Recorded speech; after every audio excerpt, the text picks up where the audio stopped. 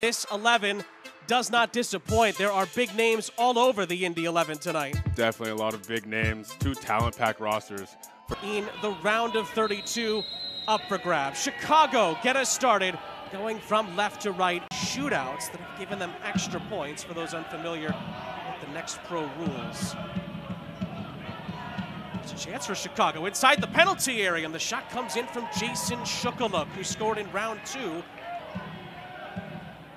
Nice ball in behind. That was a chance for Blake. Blake plays it back into Martinez, who finishes beautifully for the Indy 11. Inside of 4 minutes, the team from the USL Championship continue their scoring ways, and they lead here. But 30 minutes outside of Chicago. They are the fans you can hear celebrating, and they might have more to celebrate here. Blake is in, and a good save by Los. Maybe could have taken the shot on a bit earlier. Chicago still stretched. It's Martinez with a volley. Another chance from Collier. It goes over the top. Miami. New Mines. 2 new additions, and that's going to be a header right on target. Off the head of David Chichalcaro. Shukaluk quickly surrounded. There's 4 players around him. The shot does come in. It was a bit awkward in the end for Yertle. He does get a touch. It's a Chicago corner.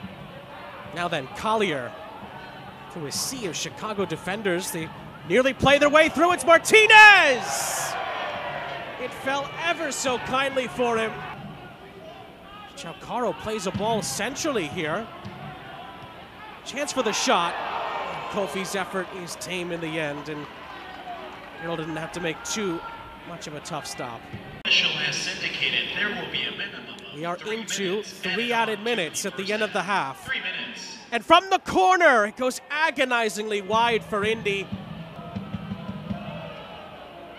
Kofi, who he gets past one challenge, and he plays it into the middle. Side netting. Osorio looking for Shukaluk, who is looking for a free kick. And that's the last act of the first half here in Bridgeview.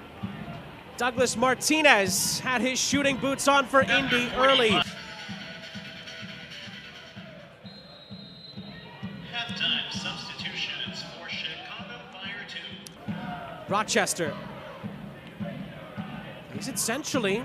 There's a brief opportunity there for Pareba. And Indy do just about enough, but it comes out for a chance at a volley. I think it was deflected as it went off the boot of Sergio Orejel Jr. Osorio from the second opportunity. It's going to come right back to him. Pareba.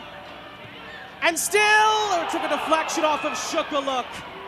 And it's saved by Ertl. Rochester. Orejel Jr. unleashes one. And it's bent just over the bar and out of the reach of Yertle. Here's a chance for Indy to settle the issue. Williams taps it in, but the flag is up. Indy incensed initially here, but plays it centrally. Pareba. It's going to be Glasgow, saved by Yertle. And that is the final act here in Bridgeview. Indy 11 survive a late Chicago onslaught, and they advance to the round of 32.